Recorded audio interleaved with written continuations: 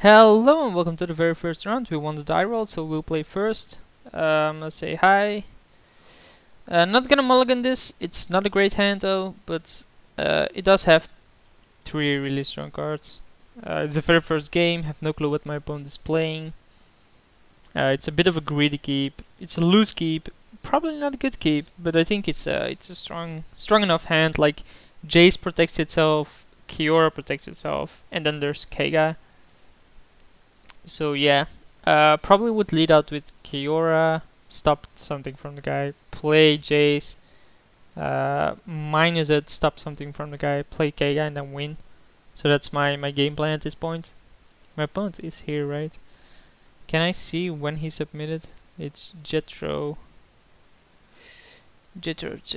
So the guy submitted as the very first player, so he definitely built this deck pretty fast.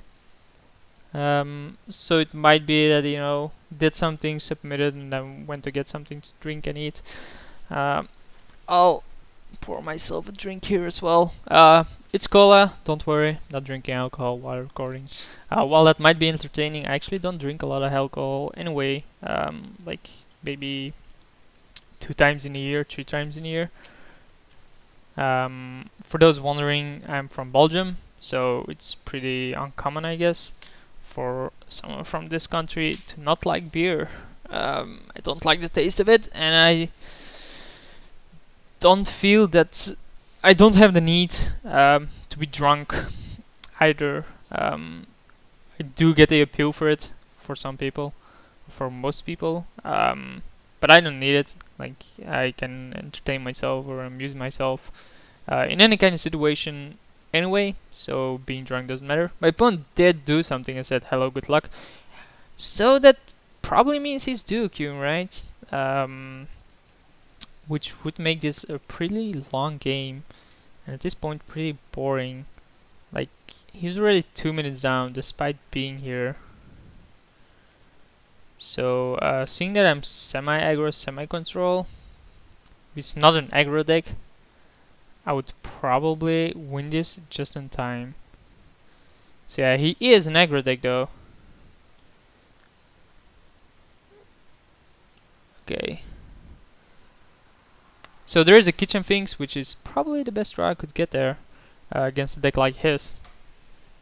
Like, it gains me life, it comes back, so it kills multiple creatures from him. Then there's Kiora the turn after that, then there's Jace the turn after that, and then there's Keiga. So unless he has a really strong play here, I'm thinking this is a good moment for me. So yeah, he attacks here, fine.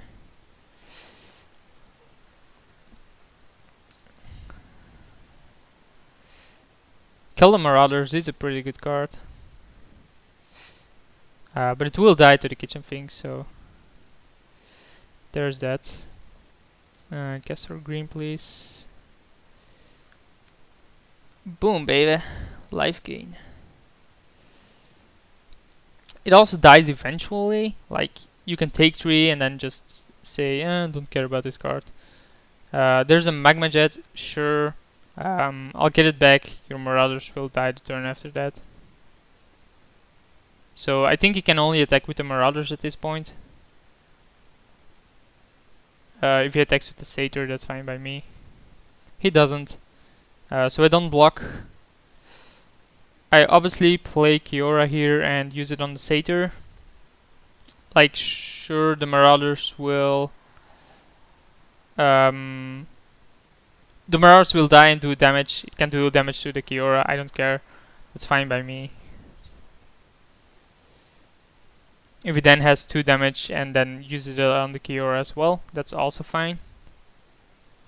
He did do it on the Kiora, so he has an answer to it. Or should have an answer to it. Because else I don't see what his game plan is here. Frenzied Goblin. Target creatures can block this turn. Oh, that's nice. Oh, that's nice. The thing is though that if I do this, then add blue, play this, and then plus it, play noble. So this will become a 1-1. This can say something that can block, but this won't do any damage. So I'm gonna attack with the kitchen things here. Boom. Finally getting in some damage. But I mean, these are 0-1, 1-1, and this doesn't do anything. So this combination is pretty sick, protecting each other. For each player, so the player library for non-land card and exile it, and the player shows you may cast those cards without paying those mana. Museum Mortars on Noble, okay, whatever. Like, you still don't do anything, right? You do a single damage with the Satyr. Yep, okay. Okay. He's at least gonna level up his Kargan, right? No, it's not. Oh, he's gonna kill Kiora. Oh man, you asshole. Oh well. There's always money in the banana stand. Nah, just kidding. There's always Keiga, which obviously is also a really good card. This makes sure that something can block though, so I am gonna keep the kitchen things behind. Nah, I'm gonna attack with it, like, fuck it.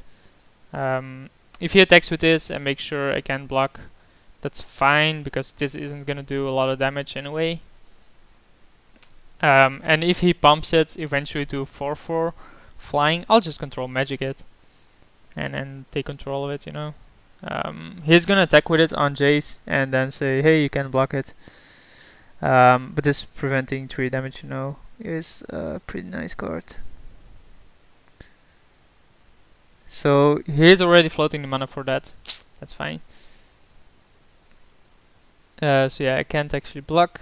It's gonna take 2. It's gonna go down to 3. Big fucking whoop. Yep. And yep. He's gonna take a bunch more damage though. I'm gonna gain me some cards here. Let's see what it gives me. So it gives me Acidic Slime versus 2 lands. I'm obviously gonna pick the Acidic Slime here. And gonna kill something of him. Let's kill a land. And then attack with the Keiga. Like, me still being at 18, him being on 2 lands. Yep, he sees writing on the wall. So he's an aggro deck. So I probably want in Experiment 1. I probably want in Tarmogoyf.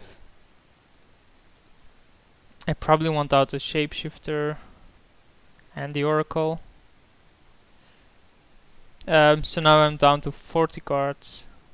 Wait, was I always at 40 cards?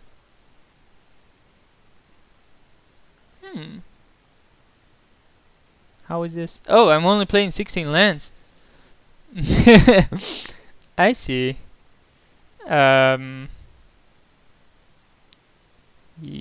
I guess. Nah, that can't be right.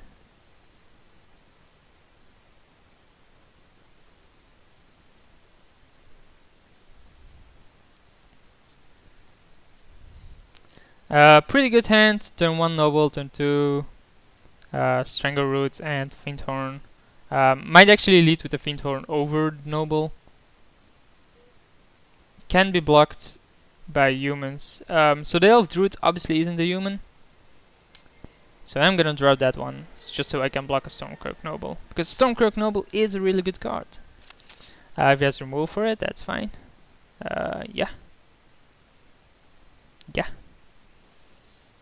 So Strangleroot is gonna play defense here, because else the Noble will just go out of control. Can't let that happen. And he can't actually get past this because of the Undying. So he has to have double removal to kill it, which I assume he won't have. And then the turn after I can double this, drop a Vengefine the turn after that, in case he doesn't remove everything.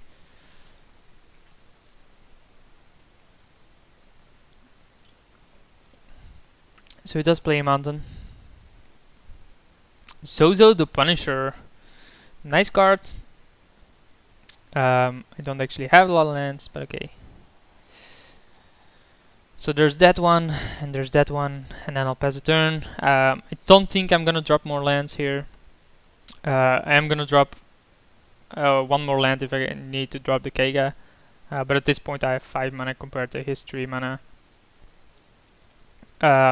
The only land I'm ever gonna drop is an island at this point, unless I get rid of the Zozo. But I have no need for that, so... What's this? Tarmauler. Not a bad card either. But I mean, it just isn't gonna be good enough, is it? Pum pum pum. It's gonna bring me down to 11, right? Yeah, but it's gonna be good enough. Blue. Yep. I mean, it can grow as much as it wants. I have control magic. So next turn Venge fine, then the turn after control magic, I guess.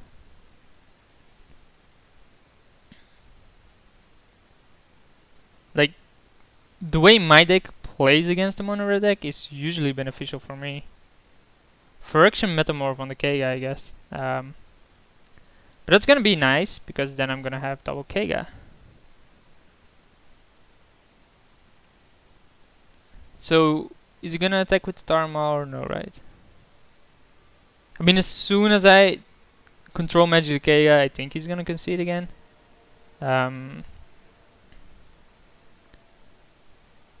Lightning Bolt. That's a pretty good one. Because now I can't actually mind control that. Control magic that. So I'm gonna play the Cobra. Yep, it can grow. And I think I'll pass here. Like, he could have attacked and it would be in 6/6. Then he blocked and just takes it. What do I do if he attacks here with his Kega? Do I block?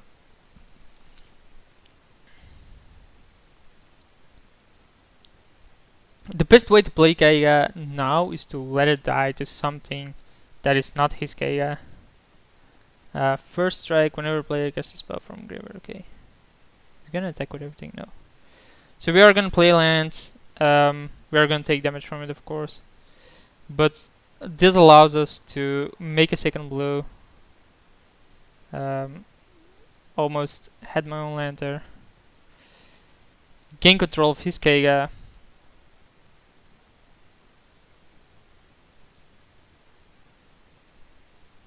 I think I'll attack. Choose a Kega that I start to keep. This one. I'll get control of this.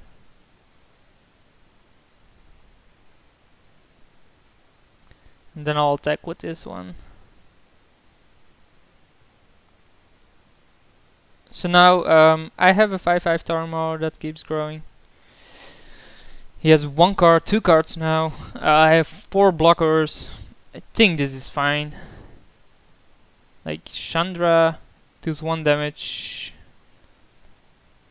Creature and player, right? Yeah. So he can start pinging things, so obviously I wanna use this ability. But I can kill it instantly. Like, he's just gonna kill an Elf of Deep Shadow, right? Or the Lotus Cobra. Kill Lotus Cobra. Wait, what? What? Oh, it can block now. Interesting. So, we block, I guess.